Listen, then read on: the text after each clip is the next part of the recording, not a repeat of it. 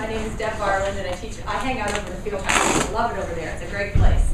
And I teach in the Department of Health, Human Performance, and Recreation, which is HHPR. So we actually call ourselves hyper. Anyway, well, thank you for laughing. Okay. If you decide that you just want to check out and you're not interested in anything that I have to say this morning, I hope that you will focus on this, which is why I wrote it on the board. That our relationship with God informs everything that we do. And because of that, eating is important to me. As a matter of fact, wellness is important, and eating is certainly a part of that. The great thing about eating is we all have to do it. Okay, we all have to eat.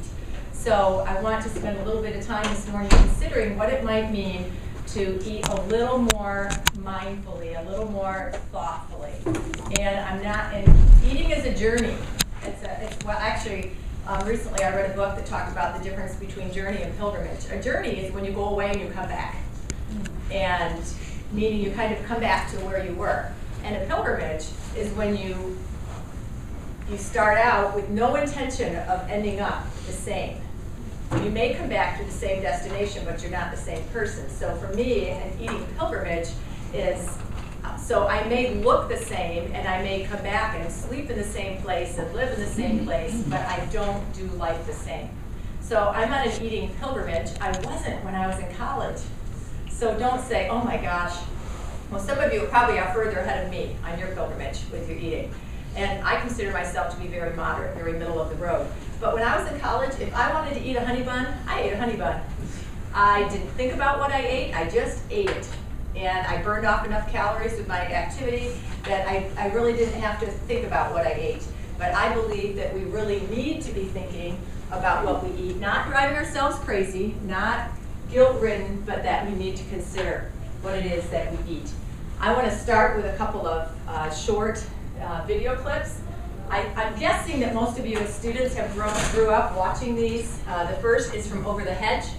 Have you seen? How many have seen Over the Hedge? Okay, so there are a few of you that haven't. So just briefly, in Over the Hedge, RJ is this kind of conniving raccoon that decides to use, kind of not abuse, but use these critters that live in the forest that's right next to suburbia. And Over the Hedge is suburbia. And this little segment that we're going to watch is called Welcome to Suburbia. It's only 2 minutes long, and it says a lot about the American food culture. Those of you that have seen the movie are kind of going, yeah, I know which segment you're going to show, but be ready to reflect on what this says about American food culture. Oops, I didn't want to do that. Sorry.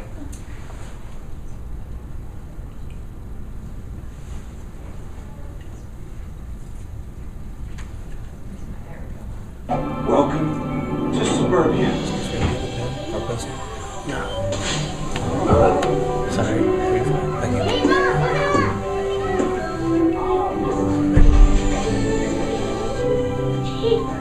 How's that tail, Vern? Listen, if anybody in this family gets hurt, I'm holding you personally responsible. They're having a good time. I'll take responsibility for that. Hey, Bruno, I took a few clippings out of my quilts to do a little comparison. Look at this. The grass seems to be greener over here. Vern, are you certain you came to the same place? Yeah, because you know the raccoon says. Okay, enough about him. I get it. So he can do a couple of tricks. I mean, it's not like he can walk on water. Hey, everybody! This way to the food! What is that? That is an SUV. Humans ride around in it because they are slowly losing their ability to walk. So big. How many humans fit in there? Usually, one. Hi, this is Gladys Sharp, your president of the Homeowners Association. Right. Jeepers. What is that? Easy, easy, don't worry. That's just a human being, and they are just as scared of us as we are of them. Now, if a human does happen to see you, just lay down, roll over, and give your privates a good licking. They love it. Your sign says the grass is supposed to be 2 inches, and according to my measuring stick, yours is 2.5. Did we just get the food and go? Really? Do they have it or not? Did you see? It was in the box. They always got food with them. We eat to live. These guys live to eat. Let me show you what I'm talking about. The human mouth is called a pied hole. The human being is called a couch potato. That is the device to summon food. That is one of the many voices of food. That is the portal for the passing of the food. That is one of the many food transportation vehicles. Humans bring the food, take the food, ship the food, they drive the food, they wear the food. That gets the food hot. That keeps the food cold. That, I'm not sure what that is. What do you know? Food! That is the altar where they worship food. That's what they eat when they've eaten too much food. That gets rid of the guilt so they can eat more food. Food! Food! Food! Food! Food! So, you think they have enough? Well, they don't. For humans, enough is never enough. And what do they do with the stuff they don't eat? They put it in gleaming silver cans just for us.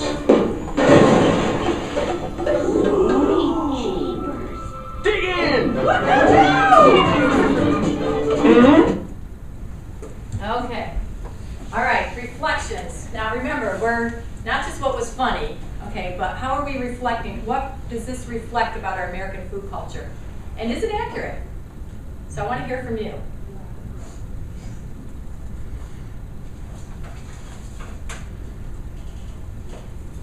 I know you have some thoughts. Well, when they said that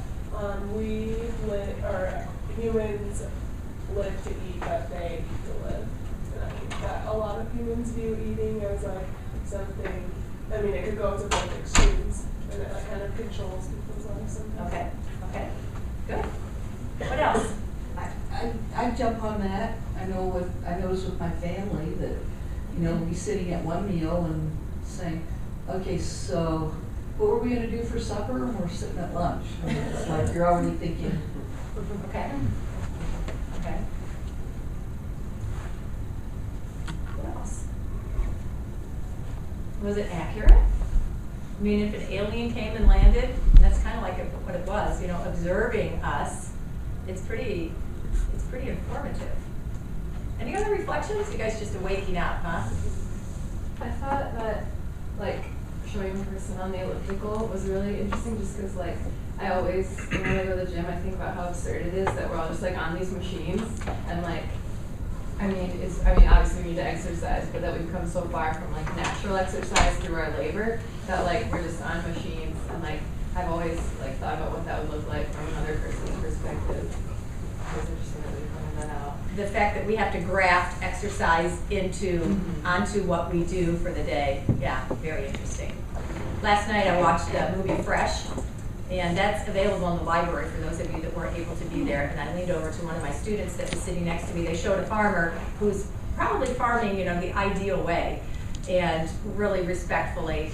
And I turned to my student that was sitting next to me and I said, I'll bet you he doesn't have to work out because he's very physically active all the time, and that would be ideally the perfect world. What about the part where they said, this is where they worship the food? And of course, my sons go, no, Mom, they're praying. And of course, I don't think when we're praying, we're worshiping food, but it does beg the question, do we worship food? Because most of us worship something. So do in fact we worship food? Okay, well let's show one more video clip. And good, isn't it? That's not one. And Yes. just to hitchhike on what you're saying about worshiping food, on your cross-culturals, I don't know, ones I've been on, when I ask people what do they miss, one of the first things out of their mouth is some kind of food. My students, because I like going to Uganda, my students often comment that they can't believe how good they feel when they're in Uganda. And another aspect of the food there is it was probably purchased at the market that day. The fish perhaps was caught the day before. And for dessert, we're eating fruit. And we're all just fine. And there are very few preservatives and chemicals. And they go, man, I just can't believe how good I feel. And I go, well, there are probably some reasons for that. But now, WALL-E, how many of you have seen WALL-E? Okay, this is a whole different kind of a whole different feel. This is about a 3-minute segment that we're going to watch. And for those of you that have not seen WALL-E, WALL-E is taking place when the world has been basically decimated, and it's a big junkyard. It's a big junk heap. And WALL-E is the keeper of the junk, and is a robot. And they've shipped all the people off to this big space capsule called Axiom. And so they live in space because there's nothing, well, except one little plant. There's nothing green left. So here we are at Axiom, and this is where the humans are living until life can be restored on Earth. And WALL-E is this little robot. He's just arrived there. Make a place breathe, Look, I'm tired of this. If you can't fool the straw, you have to know that any good.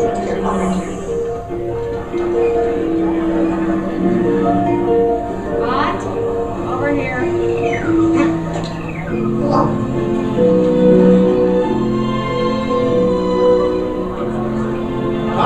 Tunnel, I'm in a tunnel, I can't hear you. By and large, everything you need to be happy. Your day is very important to us. Hey, drink the bus. Here, take a cup. Hey, take a cup. Please remain stationary. A service bot will be here to assist you momentarily. Please remain stationary. A service bot will be here to assist you momentarily. What's going on?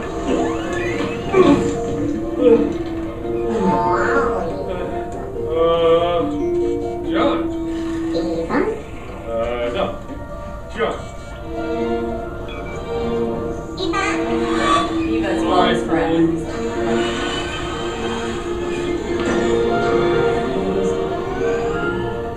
A is for Axiom, your home sweet home. B is for by and large, your very best friend. Time for lunch. In a cup.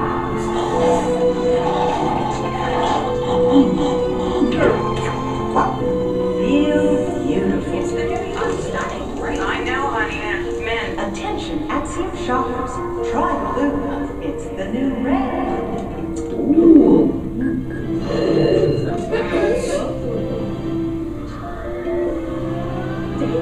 Don't get me started on the date. Every holiday I have been on has been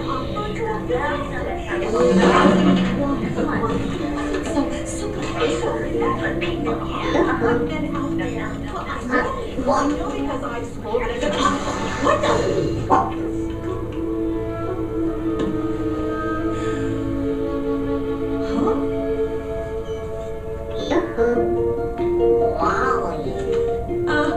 Mary? Huh? Oh, sure. Yeah, go ahead.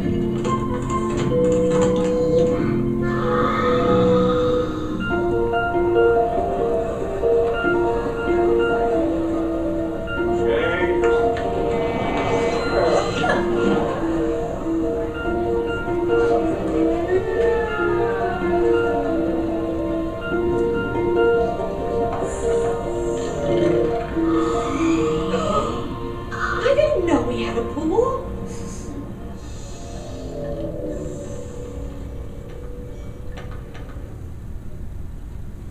Okay. Reflections.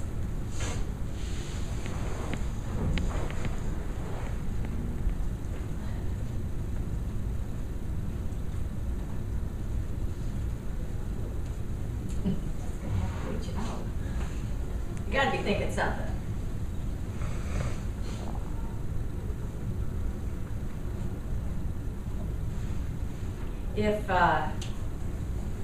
If over the hedge was talking about convenience, what's Wally talking about? I'd rather hear it from you. Laziness, yeah. I mean, is it fascinating? No effort, right? I mean, that sounds good to us for a while at least. I mean, wouldn't you love to have a day with no effort where you can just lay around and someone would drop grapes into your mouth? Or no effort, no thought. Did you notice the loss of being connected to this screen. And the crazy thing, and I wrote it down, Wall-E came out in 2008, and I don't think everyone had all their own little personal devices. And did they? I mean, iPods, I'm trying to remember, iPods, pads, all the, in 2008, I don't, that's cool. Yeah, so it's interesting that this came out, they're mesmerized by the screen, and when the screen comes off, she's like, oh, and she begins to think. So really, no thought, no effort, complete loss of autonomy. And here even the adults are sipping bottles, and when he falls off of his little scooter or sled, he can't get up, like a baby. I mean, did that occur to you? That it's almost like, it's like being a baby and stuck in a bottle and not thinking for themselves. So hopefully, we're not going to go there, kind of lazy, indulged, and uninspired. And that's certainly not what we want to be. And then it's totally funny that the images they show of humans are upright and thin, and I don't know, it's just fascinating to me that they've been duped, almost brainwashed, because they get swept along with the way everything, like they are told it's supposed to be. So quite fascinating to me. So I have my thoughts, and I don't know if you have a topic ever that you so enjoy, that you have so many thoughts about the topic that it's really difficult to bring it into some concise ideas. And food is one of those things for me. So I hope you don't sense, or maybe you will, that I'm all over the place. I tried really hard to kind of condense this down to some thoughts that I wanted to share with you. The first are kind of some nuts and bolts about actual eating that I think we need to consider. And the second is a little bit more philosophical about the act of eating and some ideas that I'm processing still, kind of coming to terms with. But the first is, where does my food come from? And I think it's important to think about, at least briefly, not necessarily guilt trip, but where do we get our food? I'm reading a book currently that talks about the author decides to go into the food industry, and she decides to become a farm laborer and try to live. She's a journalist, obviously. Try to work on a farm, see if she can make a living, try to pay rent in not such great places, and hear people's stories. And it's making me think about, well, where does my food come from? Generally, do we even look at the label of where does our food come from? I tried really hard to find some potatoes that were, now in the summer it's much easier to find potatoes that are grown in Michigan. But right now the only ones I could find were at Hutch's, and they were kind of green, which would make sense. So if I want to buy potatoes right now, they're probably not going to be Michigan potatoes. So as I consider where my food comes from, again, I don't think it's necessary for us to put ourselves on a guilt trip, but is it possible, of course, in the warmer months, in the summer, is it possible for us to eat more locally grown food? Is it possible to grow our own? And by the way, what's his name? Bilbo, sorry. Don't tell him I said that. Professor Bilbro, right? A new professor on campus. He is starting a community garden this summer that's going to be for Spring Arbor University employees and students. And I think it's going to be between the village and the K house there. They're going to have some raised plots and boxes, so to try to promote community and obviously good food. But is it possible to grow our own? Is it possible that we could consider who picked it and under what conditions? And when we want food cheap, which most of us do, there is a price paid for somewhere. Someone pays for the cheap food. And the cheap food sometimes is paid for with cheap labor and no benefits. And so I think it's important to at least consider, and I know we're on budgets, okay, but it's at least important to consider where does our food come from. Another question or point that I think about periodically is there's a concept called a food desert. And I've spent a bit of time volunteering at Jackson Interfaith Shelter. Have many of you been there before? Okay. Jackson Interfaith Shelter is right in downtown Jackson. It's at the corner of Franklin and Blackstone. If you've ever been in that area, it's actually quite near Hinckley's Bakery. Interesting. And many of you have probably been to Hinckley's. It's just down the street. But a food desert is where people do not have access to healthy food. So many people that live in and around the shelter don't have their own transportation. So if you were going to walk to get food, other than some restaurants downtown, and there aren't very many restaurants in downtown Jackson. You could walk to Hinckley's on certain days of the week, which probably wouldn't be a good practice for everyday food consumption. Or, I can't remember the name of the little party store, convenience store, liquor store that's just up the street at First and Franklin. But that's it. So if people want to buy healthy food, they really don't have much access to healthy food, and that's called a food desert. As we consider from mindless to thoughtful eating, one of my, besides this major point that our relationship with God informs everything we do, I want us to consider how we forfeit our rights when we open a package of food. Now again, this is all a process, okay? But when you open a package, you're forfeiting your rights, unless you agree with everything that's in there. So if you're going to open a package, it would be interesting to read the label and see what's in it. And many of us don't have time, and I understand time and budget constraints, but we do forfeit that. And when we eat out, we forfeit our right to choose, unless we say, how's that cooked and what's that cooked in? And you could say, to a certain extent, you forfeit your right to choose in the dining commons, unless you ask. And if you ask, I think they'll tell you what's that oily stuff that the broccoli's in, you know, and is it and if you don't want anything on your broccoli, you can go to the salad bar and you can get just plain broccoli. But it is interesting that we can give up that right. If it is from a package, are there reasonable alternatives? And again, my pilgrimage is taking me on a path where I say, okay, well, what if I have to eat from a package? Then what am I going to do? If you eat from a package like ramen noodles, which is fairly popular, isn't it, with your generation? So if you're going to eat ramen, first of all, the serving size is 2. I don't know if you knew that, but a package of ramen is supposed to be shared by 2 people, which is quite hysterical to me. But if you're going to eat ramen, you could add some vegetables to the ramen, and you could use half the seasoning packet and greatly reduce the sodium. Now that's not going to do anything about the saturated fat with the ramen noodles, but if you can only go so far, that's a beginning step, and I see that as kind of a step in the process. If you're going to eat, I don't know if you ate punchkis yesterday, I hope not plural, but if you're going to eat a punchki, maybe you could cut it into quarters, and then maybe that really should be shared with someone. Did any of you have a punchki yesterday for Fat Tuesday? I'm sure they have some leftovers at Hutch's. They didn't have any Bavarian cream, so. I can't shop at Whole Foods all the time. As a matter of fact, Robbie Bolton last night said, you know, some people call it whole paycheck. And actually, I don't have time to drive to Ann Arbor to buy my food. But is there something in between, you know, that we can do?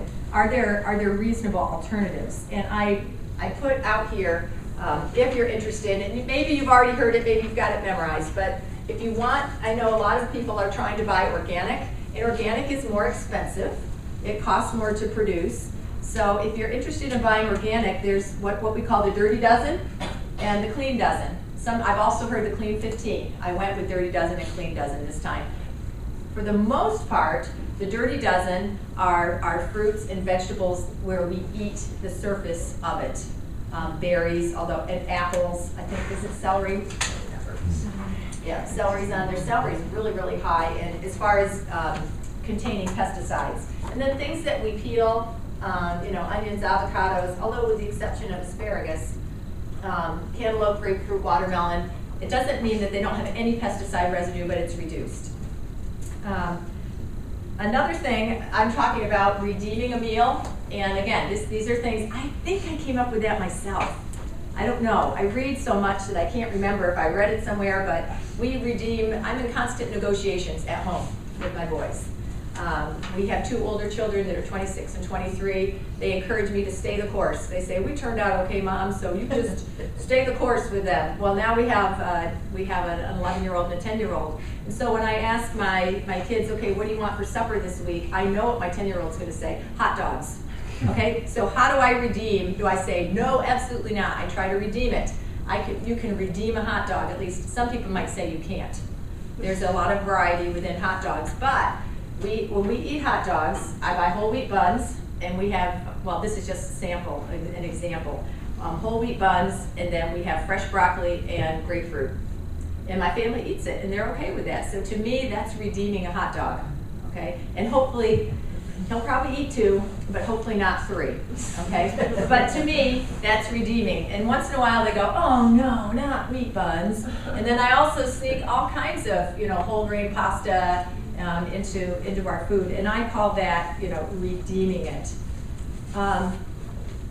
So we don't want to eat mindlessly, like in WALL-E. To me, I just have those images stuck in my head of people floating around and just grabbing and drinking and being on a screen, and we go, that's ridiculous. But yet we do the same thing many times. If I'm on my computer and I've got that open bag of Wheat Thins right there, and I'm just eating mindlessly, not eating out of any kind of sense of hunger, being on autopilot with my food, okay?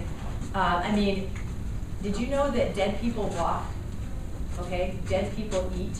I don't literally mean dead people, but if we're eating mindlessly and going through life on autopilot, it's kind of like we're dead. So, I know that, I'll come back to savor in just a minute. I know that we are all on schedules, but when you have the opportunity to experiment with waiting to eat until you're hungry, okay, now right now, I know that I've got a session now, I have a session, and you kind of go through your day. I've got a session, then I have chapel, and then I better eat, because then I want to hear the chapel speaker, or the keynote speaker again at 1:30, so I know that I'm going to have to eat in that given time slot, and that's how life happens for a lot of us. But when you have the opportunity, it is interesting to wait and not eat until you're hungry. Have food available. Don't deprive yourself and then you go, I'm starving, and then you go to the store, which is a big mistake, right? But have food available, good food, and then when you're hungry, eat. And then when you are starting to feel full, beginning to feel full, to stop eating, which is more difficult to do, I think. A lot of times we wait until we're stuffed, and so that's kind of a little bit of a shift. That's interesting to try. Savoring your food. When you eat food, when you consume food, taste it. Taste the flavors and the textures and enjoy the color of the food. And then I actually put this up here for shock effect. You'll probably remember this, that you're supposed to eat food naked. And I don't mean that you're supposed to be naked while you're eating food, although I suppose you could be. But what I want you to try right now is I want you to try, if you don't mind, try some of these chips. That's what I've got them there for. And you can share, a couple people. I really would like for you to try these chips and tell me if you notice anything about them. Okay, I'm hearing it. What do you notice? No salt. Okay, all right, crunchy. Good. Okay, there's no salt. There is 0 sodium. Now keep eating and taste. Tell me what you taste. Corn. Taste it. Savor it. Does it taste good? And I bought some of these chips for the Super Bowl. We just had Super Bowl at our house with our family, and my 11-year-old said, "What's up with these?" He's eating these chips, and I said, "Well, we're going to have salsa and avocado." I didn't think we needed sodium on the chips because there's going to be plenty of sodium in the salsa. And then I discovered that I really like the chips because I can taste the chip.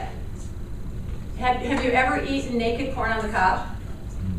I really challenge you. I'm from a family where we used to roll our corn on the cob in the butter, roll it many times around, lift it off dripping, and then you spread all the salt on. Now, if it's a good ear of corn, I really challenge you to try this. Try it naked. The corn naked. Okay, try it, and I forgot this is being filmed. So try it and decide if you like it. You can taste the corn. Because see, our taste buds have been duped into liking the butter and the salt. And the salt actually drives us to overeat chips. I consume fewer chips and then less high fructose corn syrup beverage with it if I'm eating the chips a little more naked. So basically these chips are corn and it's whole, stone ground corn and then some oil, which is kind of necessary to make chips. So, another thing, a rainbow on your plate. Sorry, those of you that have had me in class, several of you in here. It's really important, if you're going to build a plate, then you should have a variety of colors on the plate. And you say, well, why? Just so it looks pretty? Well, no, because that's representing a variety of phytochemicals and nutrients. And the darker, more pigmented, the darkest pigmented foods are going to be be the highest quality for you. So if you're building a salad, load it up with all kinds of, you can put sweet peppers, anyway, a variety of colors. And then another thing I don't have up here is to perhaps try new foods. Does anyone know what edamame is? What is it? It's a green soybean, and they're good size, green soybean, and they're showing up. You might go, what is that? I think they have edamame sometimes on the food bar or in the dining commons, and sometimes it's mixed into some of the cold salads. So don't be afraid of it. Try it. And then this concept of this is a lessitarian, all right? And I'm not a vegetarian, but a lessitarian would mean, for instance, a meatless Monday, where you intentionally don't consume meat for a day. And you may already do that and not realize it. But just consuming a little less, it doesn't mean that meat is evil, but we probably, as Americans, have plenty of meat already in our diets. And one last comment in this section is about, I really believe in whole foods, real, not the store, but whole food, real food. And the best place to find those, if you go to the grocery store, is to shop the perimeter of the store. Stay out of the inside. The inside of the store has all your packages and your cans and your high fructose corn syrup. If you shop the perimeter of any store, you're going to have produce and you're going to have meat and dairy. Pretty much that's how the perimeter works, and eggs. So shop the perimeter and stay away from the rest. Okay, do I eat for the right or wrong reasons? And I am not here to tell you what's right and wrong. But I think each of us needs to ask that question. And like we saw, do we eat to live or do we live to eat?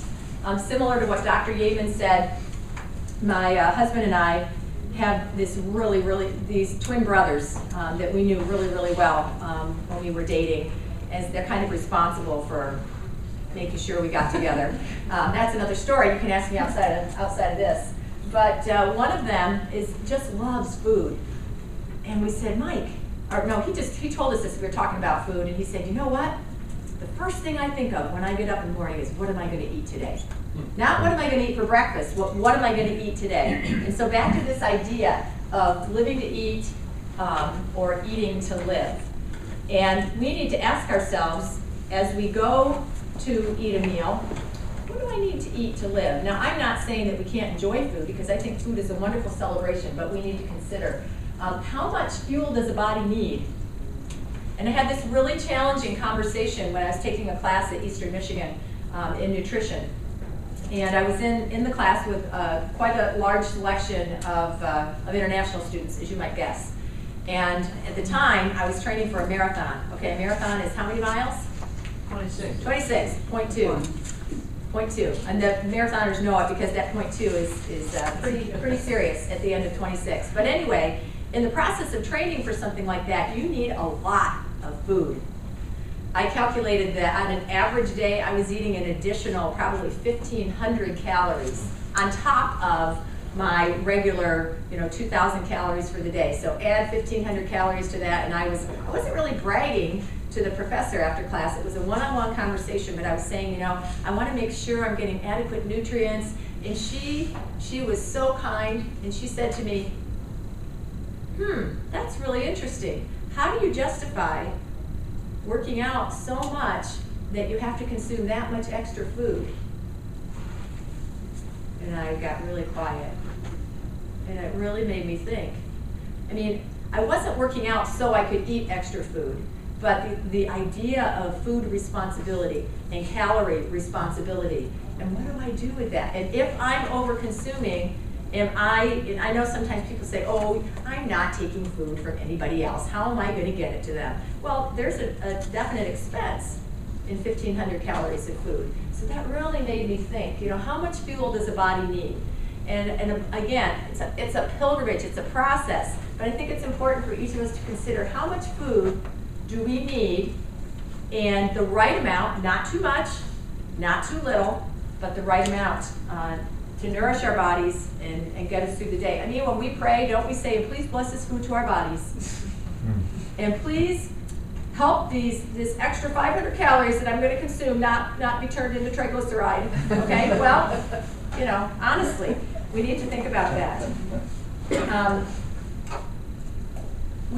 Perhaps we eat out of stress. I know people that eat less when they're stressed. I generally, well, I don't know if I eat more necessarily. I don't eat less, but I eat worse. I make poorer food choices when I'm stressed. Do we eat out of habit? It's 3 o'clock, I go home, my boys aren't coming home for 30 minutes, I'm gonna sit down, sorry, I guess I don't need the volume anymore. I'm gonna sit down and I'm going to eat dark chocolate. I just about guarantee it, okay? That's out of habit. So can I break that habit? So this is the first day of Lent, Happy Ash Wednesday. So you have an opportunity to add something good to your schedule, or to take something away. So I'm trying to replace dark chocolate with nuts and with almonds and walnuts, we'll see. But that's what I hope to be able to do. Concept of orthorexia. Anyone heard of orthorexia? Some of you that have had nutrition class probably have at least heard of it. Orthorexia is actually defined as righteous eating. Righteous, where people almost get their righteousness or self-righteousness from their food. It's almost like perfect eating. It would be like a good healthy eating habit gone wild, where people where it becomes overly important what people are eating. Like someone might say, I can't eat that apple because it might have pesticides. Almost so it's this righteous eating. Where people feel like they can only eat healthy foods. Now, it's not restriction like anorexia, but only eating, you know, these healthy foods. So that's kind of an interesting twist, and I hope we don't go there. Again, so much is about balance, and I have to make mention of helping others eat. Because, you know, people say to me, well, what am I supposed to do? How am I supposed to give food to, you know, to people that need it? First of all, I think it's really helpful if you hang out with people that don't have adequate food. You learn an awful lot, and I think it helps. I don't think it's two-pronged.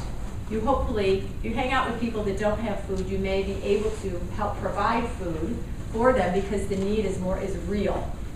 And it also helps us ask questions about food availability.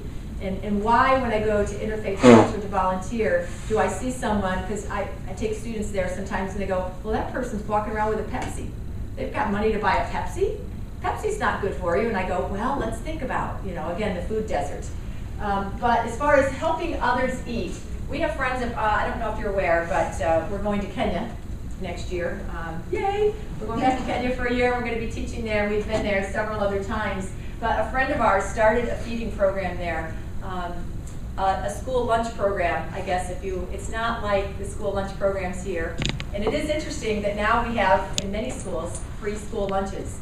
But he discovered that in the local Kenyan schools, that the kids were kind of just almost faint during the day, talking to the headmasters that they didn't have enough food to eat because the parents had to decide, well, am I going to buy books and uniforms, or am I going to have money for lunch for my kids? And so they sent them to school, but the kids have no food. So what they eat is maize, which is corn, and beans, like a red bean, mush, cooked up. That's it. Maize. I mean, you wouldn't be, trust me, you would not be very excited about this. And the kids line up with their little plastic bowls, and they're so excited. And it allows them to be able to concentrate and think. It does provide complete protein. But anyway, it costs $2.74 to feed a child school lunch for a month. Okay? That's pretty amazing. Pretty amazing. And so that's like a McDonald's milkshake, I think. How would I know that? Oh, anyway. But if you have any interest in this, talk to me on the side, or go to Kenya Kids Can. This is actually a website that's the Piper family, and you can go to food program and how you can help. You can make an online donation. The money I promise you, the money goes to feed these kids. They are currently feeding 20,000 children school lunches. Now they're not in one school, and what they do is they distribute the big bags of maize and beans, and then there are local mamas or women, mothers from the community that cook in the school kitchen, okay, which is open fires, and they cook up the food every day, so it provides employment for them. Kids line up with their little bowls and they eat. Okay, so I'm fairly passionate about that, and I see this as a great alternative. And you don't have to get into any mailing or monthly donation. You can make a one-time donation and not even give any information about yourself. So it's very non-committal, but it is a definite way that we can help. Now, I really want to, with the time we have left, talk about celebrating, sharing, encouragement. Food is celebration. Food is worship. And again, I'm still processing this. Okay, you get to hear some of my kind of raw thoughts. And even this morning, I was writing down some more thoughts. Food is celebration. Weddings. Now, you don't have to have a meal at your wedding, but if you do, people hang around longer. Okay. And dancing's always fun too. And I can say that now. 20 years ago, I might not have been able to say that here. But weddings, extended family. Now, when I think of extended family, I think of meals. And I think of not the food that we eat, but I think of after the meal, we all hang out at the table. And we talk, and we talk, and we talk. Now, some of you might think of extended families and stress. So don't use this example then. If maybe food isn't a celebration for you, but I think of community.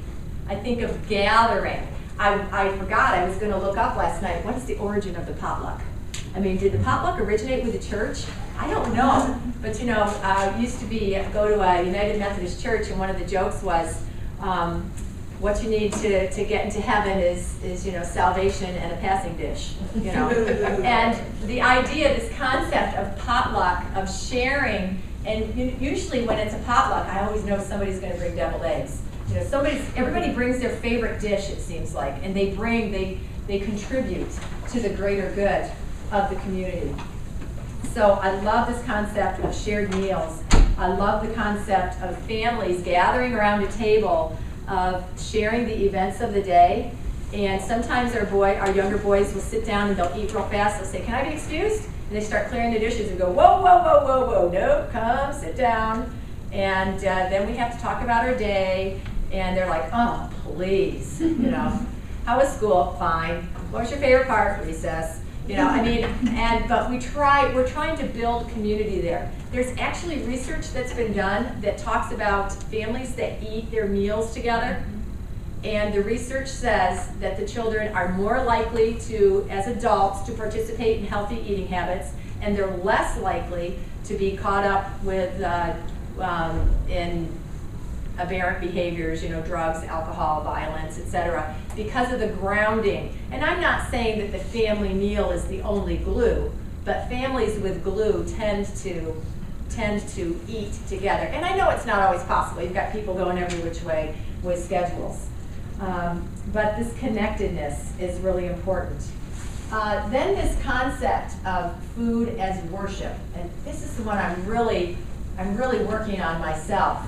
And so I actually looked up, okay, worship. Well, reverent honor or homage to God. So if food is worship, if God informs everything we do, then I'm thinking, okay, so if I'm going to worship God, when I think of worship, I think of surrender. If I'm singing a praise and worship song, I think of being holy gods and surrendering and engaging, confessing, coming to the cross. Can we do all of that around a table? I believe that food is life. Okay? Food is life. It's life-giving, or it should be. Now, have I ever gone through the drive-thru and gotten a McDouble at McDonald's? Yep. Okay, is that my best choice? Nope, but it's cheap and it's fast, and sometimes that's what we do. But when I'm eating that McDouble, how long does it take to eat one? I know, 2 minutes? Maybe not even. I mean, you just kind of scarf it in, and there's not a sense of community. I'm driving in my car, eating McDouble, going to the next destination. I don't think I'm worshiping. I'm not communing. Now, I suppose, could you buy a bag of McDoubles and go home and plop them on the table and say, "Have at it"? Yes. But I'm still working on this concept of food and worship. And I think if we want to worship with our food, we can probably make some better choices. I'm going to talk about symbolism of a table and Come Lord Jesus here. I want to keep this up on the screen. This is I think it's a linoleum cut. I asked my husband, I said, which is it? Is it a wood cut or a linoleum cut? Tyrus Clutter was an art major here in the 90s. Now, you were at least born, right? Okay, and graduated in the 90s. And he prints his own Christmas cards every year. And this was a few years ago. He sent this card to my husband, Roger, who was an art professor. And this, I was actually, a couple weeks ago, I was thinking about focus. And I was sitting at our dining room table. And I kind of put my head back. And we have this. I meant to bring we framed it up on the wall, up above an arch. And I kind of looked up and I went, thanks, Lord. There it is. There's my beautiful image. This image of, now you could say that this is a Christ figure. There are no nail holes or anything like that. So you could say it's a Christ figure. This to me looks like surrender. It looks like community. It looks like coming to the cross. But it also, when our family sits down to pray, we hold hands. And so this to me, I mean, I almost get tearful sometimes thinking about it, but we hold hands and we pray out loud in unison. And when our son and daughter are home, we have 6 voices praying together, and they always go, oh, Mom, I know you're going to cry. And it's because I can hear the chorus of voices because we're worshiping together. My husband, Roger, grew up Lutheran, and if any of you, and I don't think it's just a Lutheran prayer, but perhaps you've heard this prayer, Come, Lord Jesus, be our guest, and let these gifts to us be blessed. And you could say, well, that doesn't mean anything if you pray it every night. Well, it does to me. And we have a couple other prayers, but that's one of them. We are inviting Jesus to the table. Okay? If I invite Jesus to my table, does it matter what I'm going to serve? Would I give a little bit of thought to what I'm going to serve? You bet I would. As a matter of fact, the keynote speaker, Leslie Leyland Fields, is coming to our house for supper tonight. I was panicked. What am I going to serve? You know, it's like, oh my gosh. You know, but anyway, we're going to have non-Michigan potatoes. We're actually going to have potato bar with all kinds of variety of foods. But this concept, if Jesus is at my table, is at your table, does it matter what you eat? And does it matter how much you eat? Now, do I think Jesus would scold me? I don't think so. I think Jesus would say, you're provided out of what you have available to you, out of your means and your labor of love. But wouldn't I want to do the same thing for my family and for my friends and for gathering together? So this, and my children always say, Mom, I like it when we have company because we eat better. That usually means we have dessert. But if Jesus was at the table, which he is, that's the irony of this whole thing. When we go over to lunch, Jesus is there at the table. Jesus is with me when I go through the drive-thru at McDonald's. Okay? And I don't think that Jesus is going to point a finger and laugh or scold. But if food is life, then could I be a little bit more thoughtful, a little bit more mindful about what I'm putting in if I really want to, if I say, bless this food to the nourishment of our bodies, okay? I mean, isn't that kind of a, do you ever hear that? Okay, if we say that, is the food worthy of nourishing our bodies? Because we can eat better. We can't all eat from whole foods, but we can eat better. Okay, I actually have a couple more slides, but I put those last because I thought I'm going to run out of time. I know I am because I'm supposed to release you now, but I would like to pray before we leave. So let's pray. Father, I thank you that we can think a little bit about food. I pray that you will help us not to feel guilty, but that you will help us to see food as a perfect gift from you and that you created it. Help us to consider eating with our heads, our hearts, and our hands, and we give you praise in your name.